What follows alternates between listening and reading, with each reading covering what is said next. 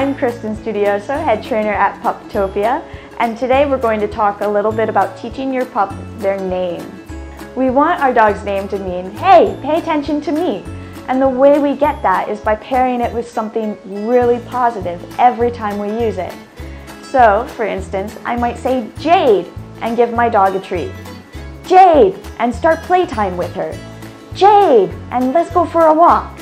So the bottom line is, pair your dog's name with something good every time you use it. So now you know a little bit about teaching your pup their name. Bye!